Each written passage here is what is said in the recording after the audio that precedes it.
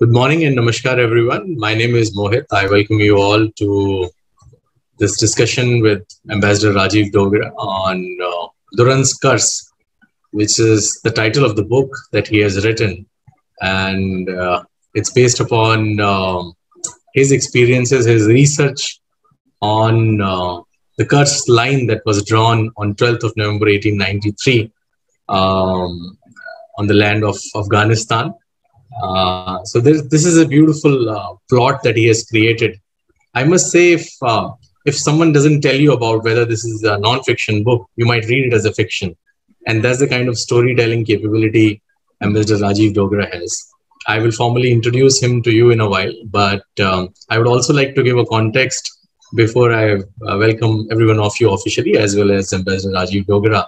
It was in the last year that I picked up this book out of my sheer curiosity, because when we hosted Ambassador Dogra for his book, which was on the Prime Ministers of India, which was a remarkable tale of how the foreign policies are being shaped inside the Prime Minister's office.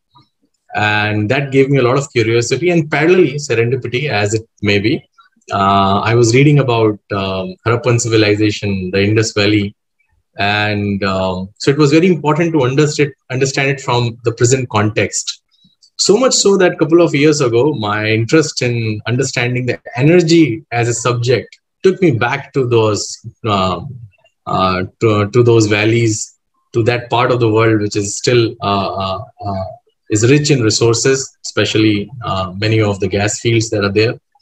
And that all culminates back to the story, which is almost 128 years ago. And I must say that it's just not 128 years ago when the Durand's line was made on a piece of paper.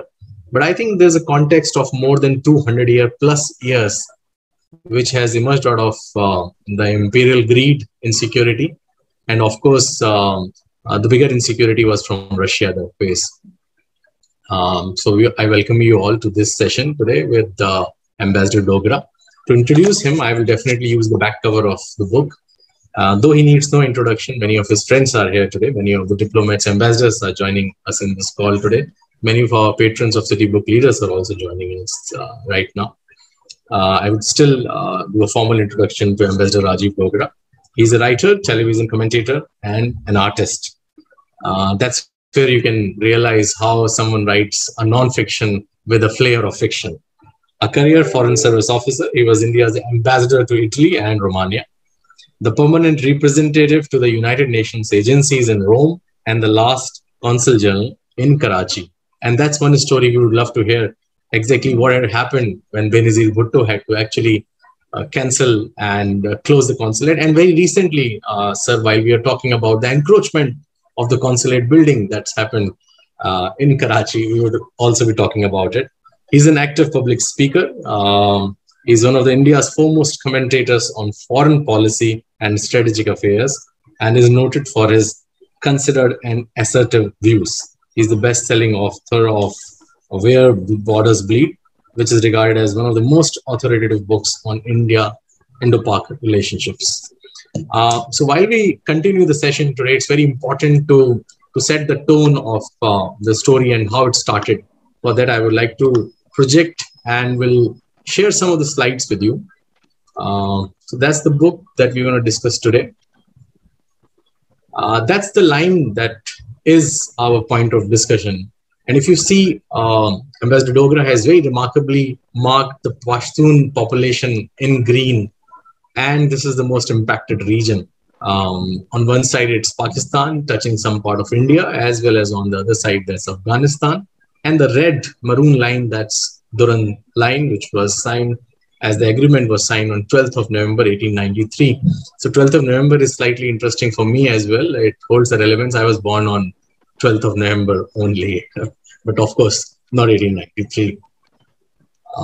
This is a more detailed view of all the cities around it. We'll come back to this map again when Ambassador Dogra would be presenting more thoughts around it. But before that, let me take you into history, which I was just mentioning almost 200 years ago. What had happened, Afghanistan and Britain actually fought 3 wars. The first one was 1839 to 42, 78-80. and then the 1990, which was the recent in the 20th century. All the three wars had different outcomes, and of course, the first two had different reasons as well, which I just mentioned, more of the insecurity of the British towards Russia. And that was a time when Russia was also expanding in terms of its imperialistic approach and part of the Me Too consideration that they thought of doing around that early part of the 19th century. Now, this is from the first war of the Anglo-Afghan war. If you see the background of this painting, you will get a context of what we are trying to tell you, that this was a war of the mismatch. It was the war which was actually governed by geography. So much so that this Bolan Pass will actually tell you what would have been the outcome when someone is trying to enter into a pass like this. And the first war actually resulted into a bloodbath where only this one gentleman, which was Dr. William Bryden, he was the only person who survived out of 4,500 plus of the overall number of soldiers that had gone into the first war. This is a painting by Elizabeth Butler. That's what you see. Dr. William Bryden was only left to come back and tell the tale of the massacre that actually happened in the first war. Then comes the second war, slightly ahead. This was around 1875, 1880, 75. In fact, Robert Bulwer-Lytton became took the control of British India, and he made some decisions. And that's where, during this part in the late 19th century, Abdur Rahman Khan, the Amir of Afghanistan, had to sign the treaty alongside Sir Mortimer Durand. And in this entire story, apart from the characters that I'm showing you, there was a very important character, which is Sir Thomas Salter Pines. And he holds a very important relevance because he was the youngest to be given the knighthood. And he was the spy who was part of the Amir's overall team. So this makes it very interesting, so much so that when Ambassador Dogra will tell you the stories around these characters, you will all realize that this deserves to become the next biopic or the next Netflix blockbuster.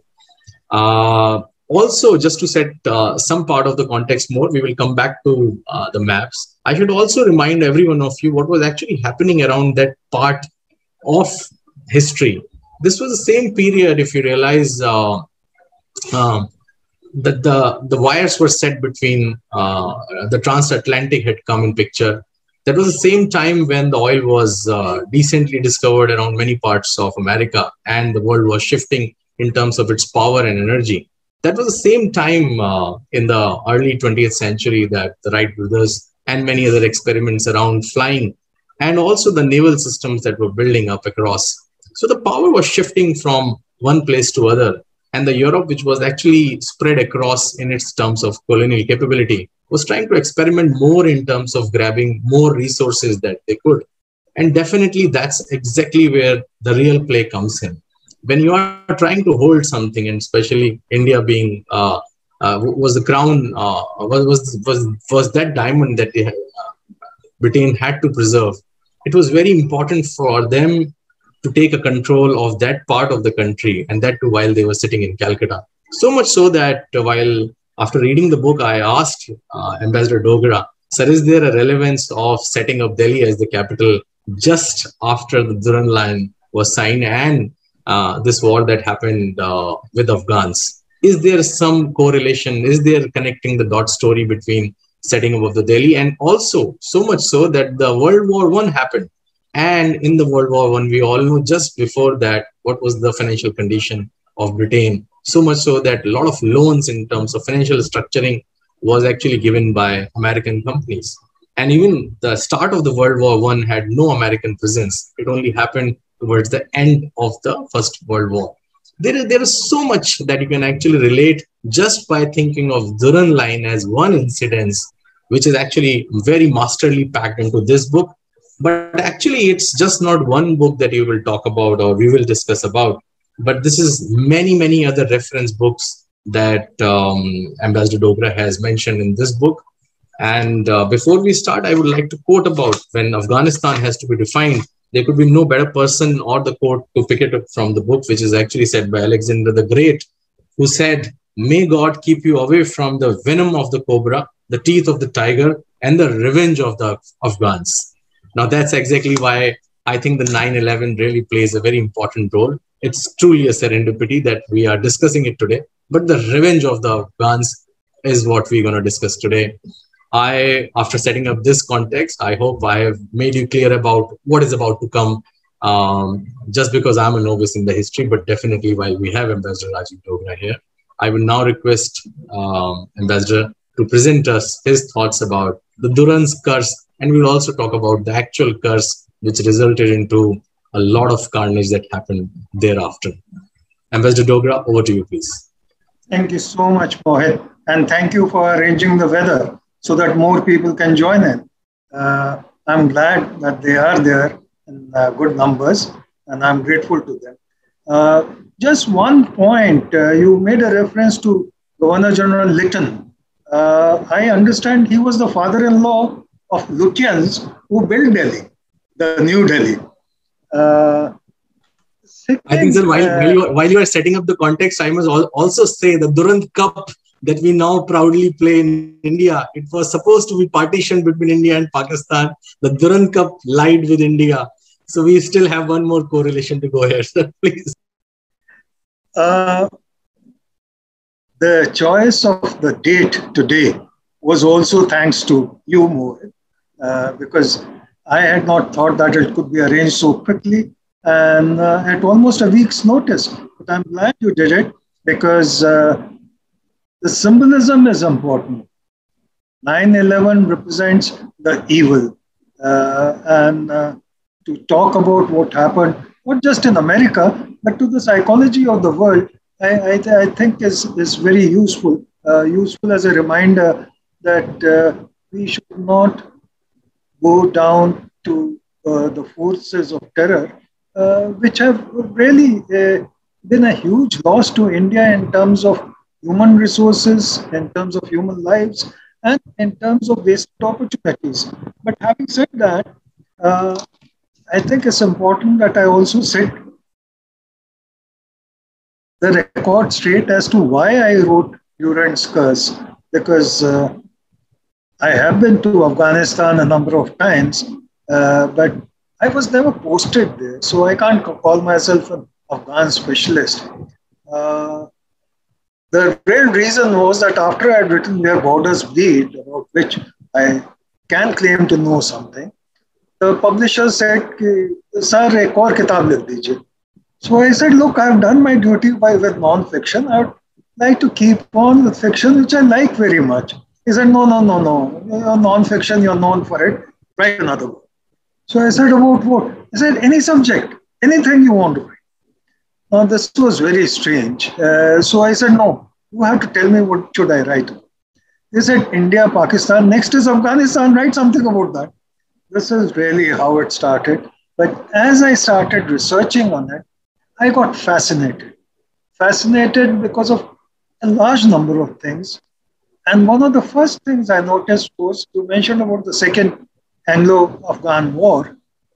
There's an incident where a Sikh soldier has been shot. He's dying. He takes off his ammunition belt. He takes out his rifle from the injured arm to the other, hands it over to his colleague, another Sikh soldier. He says, "This is government property. My brother, take care of it." Now, no one in history has talked about the sacrifices of Indian soldiers. If a few thousand went to fight those wars from the British side, the Britishers, there were multiple numbers of thousands from India who fought there and died. But coming back to Durand's Curse, the other fact which struck me was that almost every stone in Afghanistan is soaked in blood. So these two, plus the third, that the more I researched, the more I found that there was very little about what happened when Durand went there.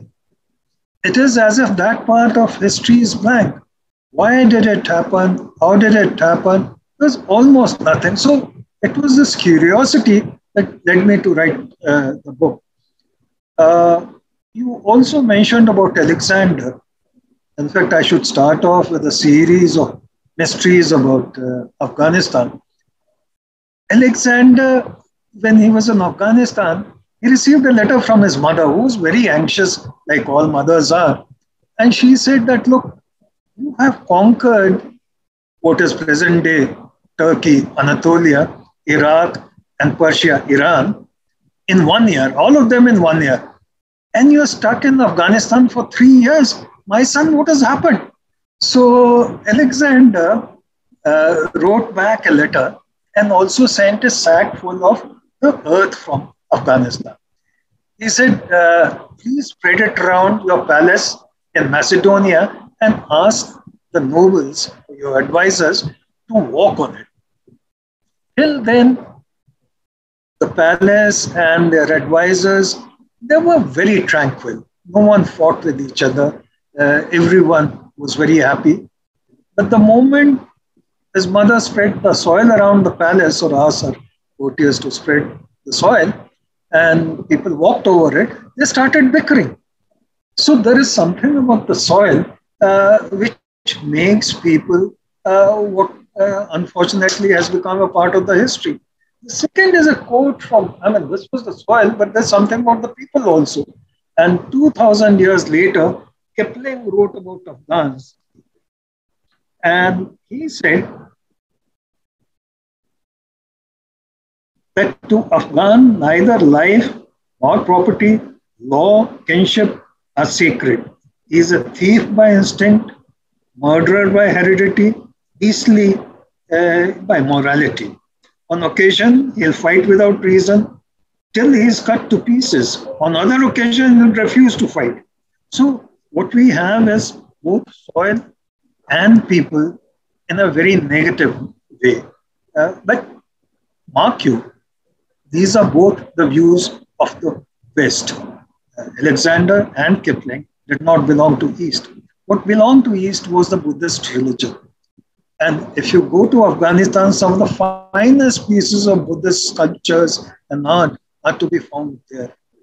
Bamyan Buddha, which is no longer there, was also representative of the Buddhist art at its greatest. So obviously, it also depends on the point of view, how you look at a people, how you look at a particular place. And I think Afghanistan has been more sinned against than sinning. So I would say that let us not judge Afghanistan too hastily. Let us not describe its misfortunes as its own, but because of a combination of circumstances, or as Shakespeare would say, maybe it's the fault of the stars. It probably is. But moving on, the same thing about Pathans in a sarcastic way intrigued the first Prime Minister of Pakistan, Liaquat Ali Khan. So in March 1948, when Pakistan was just about 6-7 months old, in the National Assembly, Liaquat Ali Khan asked Basha Khan, the frontier Khan, the question, is Pathan the name of a community or a country? Now, Basha Khan's answer was very interesting, and it is relevant right up to the date. He said, Pathan is the name of the community, and we will name our country Pakhtunistan. And I would like all Pathans on this side of the Durand line, meaning the Pakistan side of the Durand line, to join in the United Pakhtunistan. The story doesn't end there because the curiosity kept on building, and Punjabis, I'm a Punjabi myself, but not a Pakistani Punjabi. So a Punjabi journalist from Pakistan asked Basha Khan's son, Wali Khan, the same question in a different way. He said, are you a Muslim, Pakistani, or a Pashtun first? Now, Wali Khan replied, I'm a 27-year-old Pakistani, I'm a 1,000-year-old Muslim, I'm a 6,000-year-old Pashtun. So that reveals to you the nationalism and the pride that is there in every Pashtun. But unfortunately, they have not had a moment of peace. Now, all this was, except for the exchange with Basha Khan and Wali Khan, all this was history, 2000 years old, and so on. My point of view is that most of the miseries, if we leave aside the various invasions which took place in Afghanistan because of India, the Mughals, the Mongols, and Huns, and so on, the recent history really of misfortune started in the 19th century. And it started at the turn of 18th, 19th century in a bizarre kind of a way. When the Amir of Afghanistan wrote a letter to the governor, then Governor General of India, Wellesley. The Amir was Shah Zaman, and he said, look, I want to send a force to North India because I want to expel Marathas from North India, and I would like you to join in. So instead of reflecting calmly over it, the Governor General Wellesley, he got nightmares that he thought that now these wild beasts, tribals from Afghanistan, will march all over India and cause mayhem here. So he sent his representative to Iran to mediate and to control the Afghan Amir, which he successfully did. But that was one chapter. A simultaneous chapter was starting in Europe again. This time Napoleon decided that he will come down to India on an elephant, wearing a turban, and he would want to start a new religion. So he approached the Russian Tsar also, Tsar Paul, and he said, you provide 22,000 men, I'll provide 22,000 soldiers, and we'll go and conquer India. Fortunately, he got distracted, that didn't happen.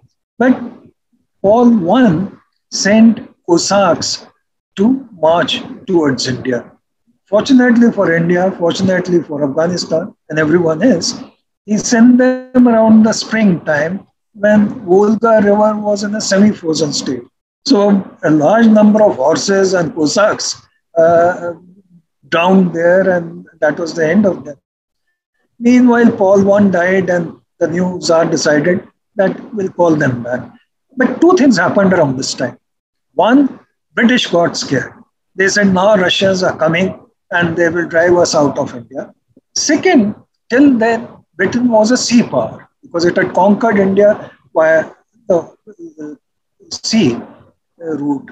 So now it started worrying about the land route also and the possibility of meeting enemies on the land border. Third thing which happened also was that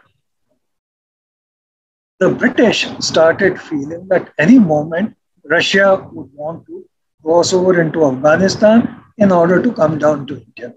Quite forgetting that till then, Russia did not have maps showing anything beyond Khiva. So for them to come down to India was not even dreamed of at that time.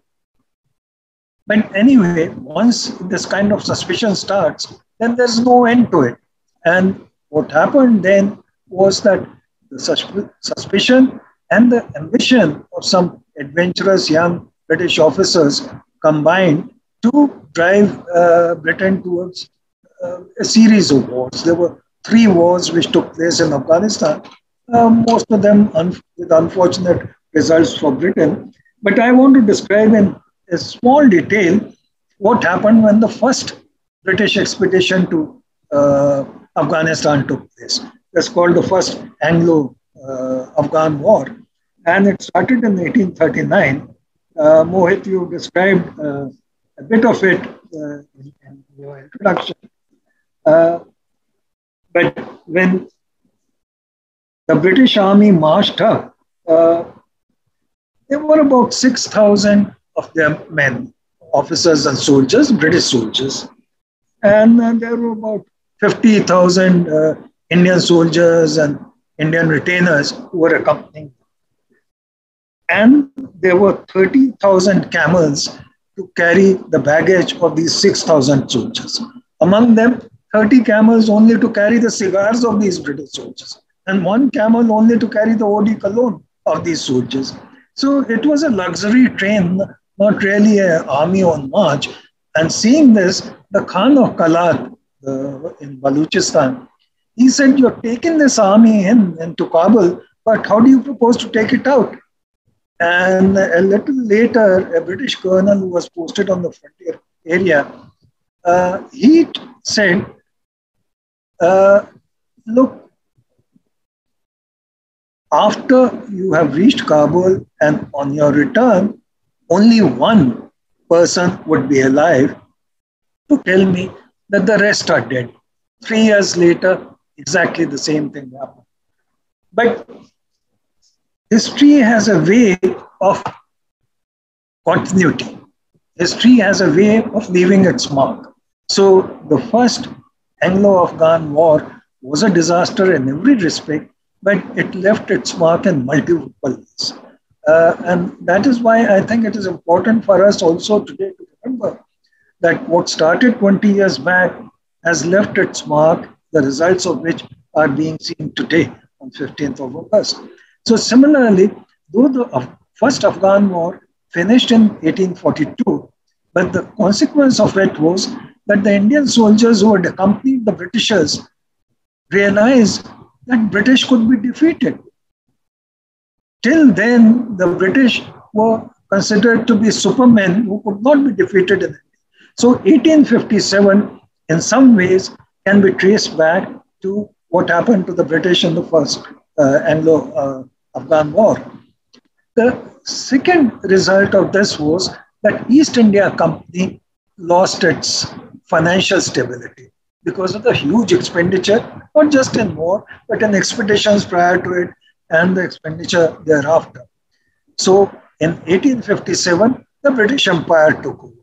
And that was the end in a way of East India Company. A related thing was that though the war had ended, the suspicion continued. Because the tribal raids from Afghanistan continued. The British, meanwhile, after Maharaja Ranjit Singh died, had expanded into his empire in Punjab, and they were worried that these Afghan tribals will keep on making our life miserable and maybe bring in foreigners like Russians and so on. So that paranoia resulted in the second Anglo-Afghan war that you mentioned about 1878 to 1880.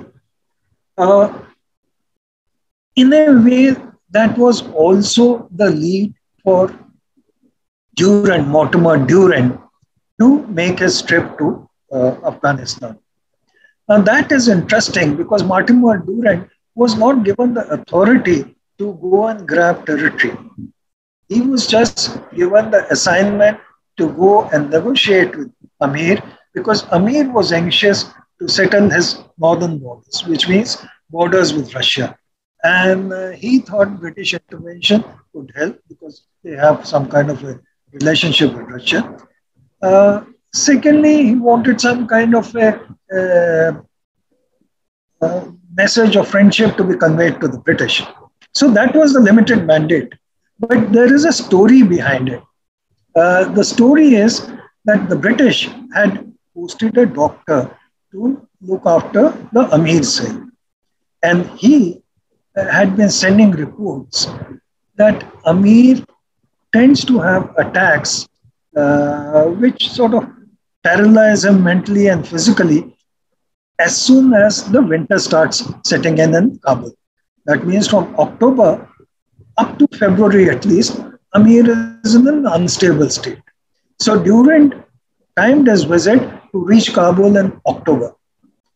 Then, of course, the Salter Pine, whom you referred to, who became a great confidant of the Amir, had so much of hold over him that to date, no one is able to explain why and how did he have that hold. But the result of all this was that Mortimer Durand had a very small team accompanying him.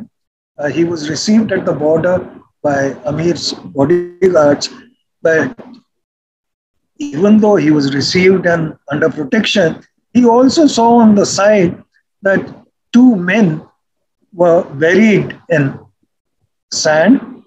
Only their arms and head was above it, waiting to die, because that was a kind of punishment this cruel Amir was capable of. Further ahead, he saw a cage in which some prisoners had been put, and no food or water was to be given to them because they were meant to die.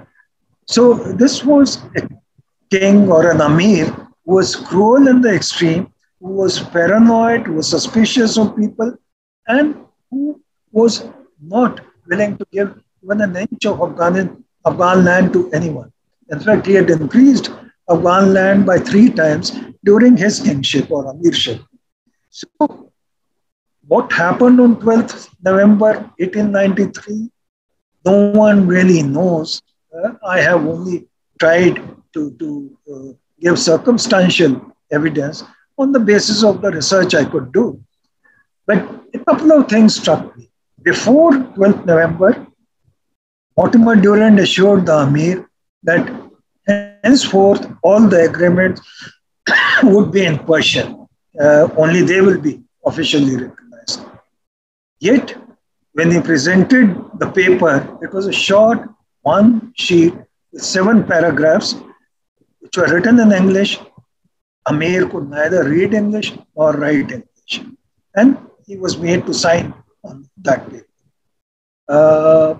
No Afghan official was allowed to be present in that room when the ceremony was taking place and agreement was being negotiated. There was only one person who was behind the parda, and that was an Indian.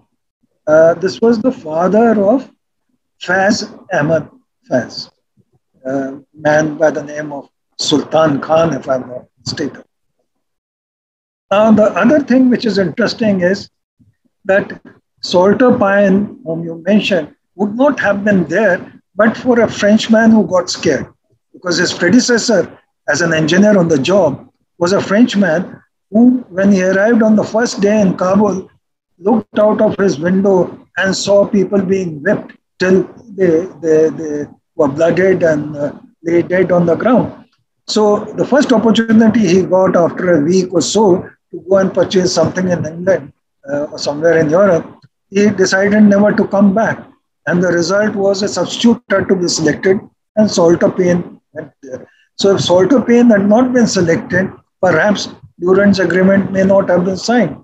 The second thing which intrigued me was Salter Payne was the youngest, as you said, recipient of OBE, and perhaps the quickest, because this agreement was signed in November, and by January he had been given OBE. For what? For being a junior engineer in someone's employ. The third thing which is striking is that everyone who was associated with this agreement ran away from Afghanistan. Salter Payne ran away. He never came back to Afghanistan. Faz Ahmad Faz's father left overnight to go to Lahore, and he was promptly imprisoned by the Britishers till they got hold of all the notes that he had recorded. So no one knows what happened to those notes, and only then he was released. But the end result of all this is that Amir ended up giving 40,000 square miles of Afghan territory to the British. But mind you, even the agreement did not say that it was handing over of that territory, because all it said was that this will be an area where British administration could exercise its influence. And the reason for this was the British anxiety that they should be able to police the area so that tribals don't trouble them in Punjab. But interestingly, over the years, the British got more ambitious. And by about 1947, they suddenly decided that they needed to do a favor to Pakistan. And from area of influence, it became a border. And ever since, the problems for Afghanistan have not stopped. Afghanistan opposed the membership of Pakistan in the United Nations purely because of this reason, that they felt that this grabbing of territory was illegitimate. Successive Afghan governments have been opposing Durand Line and its recognition by Pakistan. They have opposed the building of the fence, but they are helpless in a way because Pakistan is far too strong and has powerful friends like China and America who are supporting it. So fence has been built, but the families which have been divided have not given up the hope that one day this fence would be brought down and they can become part of the larger Pakhtunistan. At the moment, the fact is that because of this Durand Line, there are larger number of Pakhtuns or Pashtuns in Pakistan, about 35 million or so, than in Afghanistan. Afghanistan has just about 17, 18 million Pashtuns, who incidentally are in a minority in Afghanistan itself. They are about 40%. The rest are Tajiks, Uzbeks, Hazaras, and so on. So Durand's Line is a curse that has not stopped giving trouble to the people of Afghanistan and will not stop giving trouble to people of Afghanistan, because in my view, Taliban, after some time, are going to raise this issue as they had raised it in the first incarnation. So I will once again repeat the quote that you had given about Alexander, because it is very relevant. May God keep you away from the venom of cobra, the teeth of the tiger, and revenge of Afghans, because Pakistan's at some time or the other would have to face the revenge of Afghans.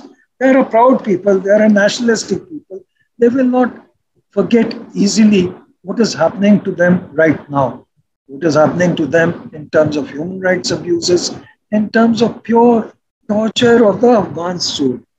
But more immediately, I think we also have to remember that Afghan tigers bite is vicious, and India should be aware of that. Thank you. Wow. Thank you, Ambassador Dogra. We're getting a lot of messages in terms of the remarkable insights that you have given us today. I can only add that this is one book that I have read twice. And every time I read it, I thought, oh, how come I missed this? And each and every line that I've read out of this book, I had to search, I had to do a lot of Google. I had to even refer to some of the libraries, so much so that I realized we have our friends from Central Secretariat Library as well. There's a remarkable chain of other readings that will come your way if you love reading, and also you are an explorer in terms of the subject. This is a remarkable tale, Rajiv, sir, that you have said. I would now request anyone if has any question, any comment, anything to be discussed. I see many of your colleagues, Ambassador Dogra, they have joined us today in this call. So they might add in the new perspective. Yes, I see Mr. Mishra. Yes, I will open your mic and you will please ask your question.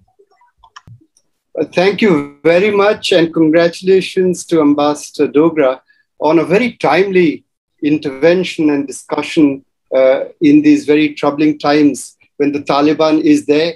Is it there but not there? We don't know. Now, my only question is what you ended with, and I was going to ask that. Will the Taliban, despite the support Pakistan enjoys from the international community, the US, perhaps even the Russians, perhaps even the Chinese, and certainly the US and others, the strong support they have, will the Taliban able to have some traction on trying to dislodge the Durand Line in any way in the next 5 or 10 years? Or will history continue to stagger on in the same way to the disadvantage of the Pashtun identity? Well, thank you, Jitu. That is a question which 35 million Pashtuns on this side and 17 odd million Pashtuns on the other side of the Durand Line, I think, ask every day. In fact, my book has been translated into Pashto and Dari, and I believe some of the Talib leaders have been reading it. So I hope it gives them some inspiration. But to answer your question, the course of history is so difficult to predict because even if might is on Pakistan's side, the right is on Pashtun's side because they have a case that they have been cheated. Neither geography nor history nor culture supports the Pakistani case. Pashtun language is distinct, Pashtun culture is distinct. So they have been tricked out of a territory and out of a population that was rightfully theirs. How they do it in future remains to be seen. But my experience of dealing with Pashtuns is that they are a determined people and they are a fearless people. So if they decide, as the first government of Taliban had also done, they had opposed the Durand line. And in fact, the first of their statements recently in the second incarnation is also to oppose the Durand line. They have qualified it by saying that we'll come back with a formal statement on the issue later. But I expect that no government in Afghanistan will easily give up on this issue. Fantastic. I hope that gives your answer, Mr. Mishra. We have got many more comments. They are more praising. But yes, there is a question from Mr. Nilesh Sathe. He's the former LIC chairman. I think his question is more related to the comparison to the Red Cliff line and how it impacts the overall history. In comparison to? Mr. Sathe, you can ask your question, please. Yeah, now it's on mute. Yeah. Thank you. Thank you, Ambassador. Actually, it was an excellent review of the book, and I'm tempted to read it. Just as, Pashtuns were separated by an artificial line, whereby 2/3 of the Pashtuns are now in Pakistan and hardly 1/3 in Afghanistan. So was the case with Punjabis. And the Radcliffe line, which was actually drawn, has separated Punjabis between Pakistan and India. I think it will be an interesting read if you can write something on that. So this is my request. No question as such, but really a great work done, because a lot of actually history cannot be written without research, and you have researched it very well, it appears. I am really interested in reading the book. Well, thank you so much. Just to clarify, my first book, Where Borders Bleed, was exactly on the partition on the Punjab side. It is not about so much about the eastern side, though it was mentioned in passing, but really on the Punjab side and the effect, how it started. In fact, how it started in 1920 and ended up in 1947, and the consequences later. Yeah. So the partition has been covered in my first book. Very good. Thank you so much, sir. Thank you. Thank you, Mr. Sathe. We have a very interesting question, sir, for which, of course, I'm tempted to refer. That's a question by Sujata Mundra from Chennai. She's asking the question, what's the threat to India today in terms of the present geopolitical situation that has happened? I think possibly the 1946 story about Nehru visiting the province, I think that will give a very good context to your answer now, sir. Would you like to please answer this? What's the threat now? So if I understand correctly, how was India connected to the partition of the Pashtun lands and NWFP going to Pakistan? And also the threat that India might have now if this new regime has come in, if there's a correlation to what had happened in the past and present. That's what I think the question from Sujata is. So very briefly about the first part, when Pandit Nehru, against all advice, went to NWFP in 1946, he had a rough time. Stones were pelted and slightly misbehavior by sponsored Pathan crowd, though Basha Khan was with them, and Governor General, who was biased against him, provided some security. But Nehru had a difficult time there. So some people say that his disinterest in the entire issue of retaining, Pathan support or NWFP started from that time. And it was also reflected in the decision of the Foreign Affairs Committee, which I've referred to, where he was not very enthusiastic about the entire thing. So I think amongst some of the mistakes that this great man made was this, which has not been adequately addressed in books, Kashmir and China being the other two. But as for the present, if I have understood the question correctly, I think we have anxious times ahead. Taliban has making the right noises in terms of asking India to continue with the development work and to have formal diplomatic relations again with their government and so on. All that is very good, but the record is not very happy. After all, Kandahar hijacking was under their regime, and the 2008 bombing, which resulted in the death of our senior officer and the military attaché besides many others, was because of the Haqqani group.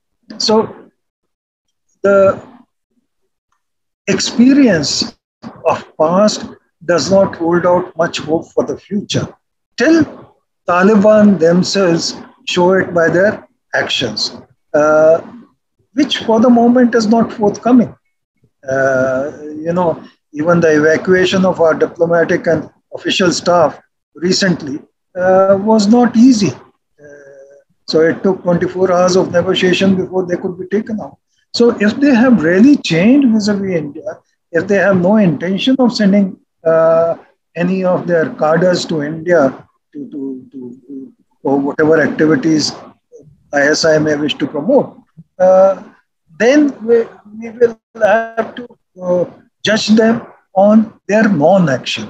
And the next move can be made thereafter. But for the moment, I think caution is the watchword. Perfect. So there's a couple of more questions on similar thoughts in terms of what India will do. But there's something on the ethnicity of the Pathans, and that too that's coming from none other than Meru Zafar, who herself is a noted scholar, the Islamic. She has been teaching in various institutions, a very noted, remarkable author. Meruji, would you like to ask your question, please? Yes, thank you. Thank you so much. This was such a fascinating discourse, Ambassador Dogra. There's a lot of information available in writing during the pre-Islamic history of what is Afghanistan today, with very little mention of Pathans. There's a lot of mention of the Arabs colonizing this part of the world, the Turks, the Tajiks, and of course the Persians, but not very little or none at all information about the Pathans. What is, in your opinion, the ethnic origin of the Pathan, and has the frustration of the Pakhtuns increased because they have been divided off from their fellow Pathans and left to deal with Afghans of other ethnic communities? So what is your take on who the Pathans actually are before the formation of the nation state of Afghanistan? Well, that is one of the first questions which anyone wanting to write a book on a country or an area or a people wants to address.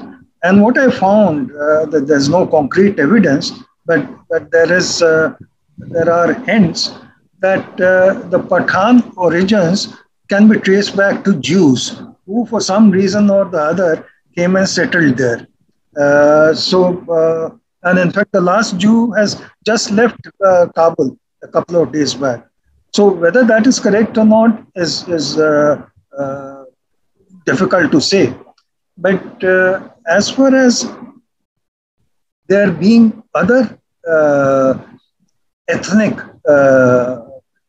minorities in today's Afghanistan, well, that is a geographical fact and a historical fact also, because as you know, the real kingdoms or real empires at that time were based in Samarkand and in today's Iran. So from there, the invasions came regularly into India, and from there the populations used to spread onto the areas or the routes that these invasions took. So some got left behind, some remained in the places that they were. And that is why, and some because of contiguity. For example, Tajiks are nearly 20% of Afghan population today, because Tajikistan is next door neighbor to Afghanistan. The other thing is that Afghan consolidation started only in late 19th century. In fact, Abdur Rahman was one of the first kings to preside over a huge united Afghanistan. So, like many other countries, the consolidation took some time, and you're absolutely right. It was a series of fractions which got united eventually. Perfect. I hope it answers Meruji for your question. There is a very direct, open question that has come from General Lakhvinder Singh. He's asking if the PM was to ask you for your views on the way forward, what would you advise? That's the question. I'm not adding anything to it. Well, he is my golf partner, and I know that his questions would be as sharp as his accuracy in golf. Well, firstly, I don't think PMO is going to ask me for advice. But more seriously, I think we should not rush into anything one way or the other, because times are delicate.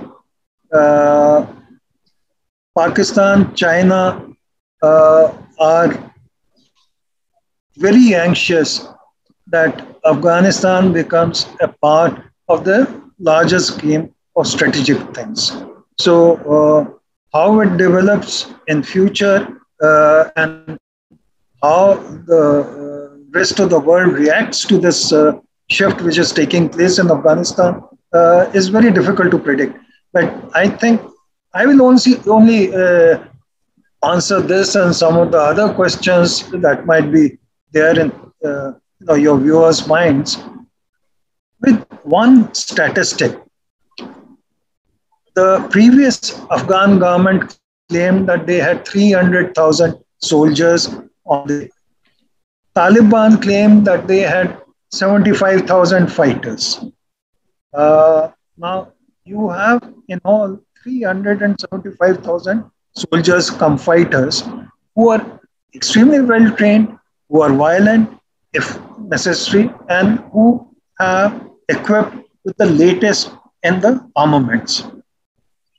If the Taliban regime cannot employ all of them, let's say they employ 60, 70,000 people in their new army, about 300,000 or 200,000 or even 100,000 are unemployed, highly trained, violent individuals. If ISI wants, it can divert them anywhere in the world. So we have to be cautious with every utterance that we make, because if we provoke Taliban too soon, we will have the counter effect, the reaction in terms of physical presence of some of these people. If we are off our guard, again, we are in trouble. But if we don't have some kind of a contact with the Taliban, then we are leaving them to total control and advice of countries like Pakistan. As it is, Pakistan seems to be controlling most of their major decisions. So would we want another Kandahar-like situation where we are helpless because we had no contact with Taliban? So I think these are tricky times where we must not shut doors to all other options. Perfect. So thank you, sir. I think while we are coming to the close of the session, we still have 3-4 minutes. I have opened the chat for everyone. So whoever tuned in today, if they wish to send their compliments, their wishes, their suggestions to Ambassador Dogra, they can do it now. It would go directly to not only to him, but to everyone. That's one way of you sharing your thoughts on the chat. That's what you can do. And while we are coming to the close of the session, sir, I think I would like to read a line from the book, which I thought is still relevant, because though this line was actually written during the times of Mortimer Durand, while he was thinking of how Afghanistan should be treated. And it's so relevant. If you imagine that you are in a time machine and you have traveled back almost 128 years ago, how will that look like? It says the internal wars in Afghanistan had weakened its government to such an extent that the country was regarded by foreign powers as a corridor or a buffer zone rather than a powerful sovereign land. Now imagine if you take this line, just copy it and put it anywhere. I think it will just fall true to it. So I think the history is repeating itself, and what you just mentioned about the stability of the situation and also the repercussion that can happen around that entire region, and that too at this particular time when the world has altogether seen a different kind of an economic turn, it holds a lot of relevance. So my request to everyone is that this book is for policymakers. This book is for people who are just plain curious about history, absolutely like me. This book is for even thinkers who believe that history may be able to give them some interesting lesson. This book is for storytellers. This book is for housewives. This book is for house husbands like me. So I would recommend this book to everyone, and also to all the movie makers who are out there. If there's someone who would like to recommend or commission this book to become a movie, I would possibly be the first person to vote for that. On that note, Ambassador Rajiv Dogra, before we close, any thoughts that you have that you would like to give to the audience who came here today? It would be great. Well, thank you so much, Mohit, and thank you for asking me for this morning. I've enjoyed it greatly, and I must say that had I known your skills at reaching out to people, because we've had a tremendous gathering today and very, very high quality gathering. So all compliments to you. I just mentioned a pakoda and a chai, so it goes with the weather, sir. And I must say, I'm also grateful to Ambassador Shyam Saran for his very generous comments, former Foreign Secretary. So all of you who have been here today, from Mrs. Mehru Jafar to Jeetu to everyone else, to General Lakhvinder Singh, all of you, grateful thanks. And I hope you go by Mohit's recommendation and buy the book by dozens. So thank you, Mohit. Have a great day, and let's hope the rain gods have some mercy now. So there's a reason why I spoke about the food, because to everyone who has tuned in today, if you all are interested in knowing about our own country and the foods that are being served at temples, tomorrow we are doing a session which is called Bhog Navedya. That's actually a very, very fascinating travel book written by a chartered accountant herself. And her love towards travel has actually brought in a lot of insights from our own country. So tomorrow, in case you feel like the same time, 11:30, do join us. It would be a very fascinating session. Of course, I may be able to deliver you a chai and a pakoda, but she would be able to deliver you much, much more beyond and more spiritual and religious. Thank you, everyone, for joining. And yet again, thanks to all of you for tuning in. Thank you, Ambassador Dogra. Like always, it's always a pleasure. We look forward to your next book, and also the books of your entire family, I must say. And to whoever is tuned, I would like to mention that his son-in-law is a remarkable author, Money Mania. That's the book he has written. It's a fascinating story of the money, the capital that is there. And his daughter, Radhika Sarup, yet again, a very, very interesting book. She has also written, in fact, 2 books that she has written. So I would recommend not only go for the author, but the family of the author as well. So thank you, ladies and gentlemen. Thanks for tuning in. Truly a pleasure. And our tributes to all the losses that happened in 9/11 and the world after. Thanks for joining in. Namaskar. Thanks.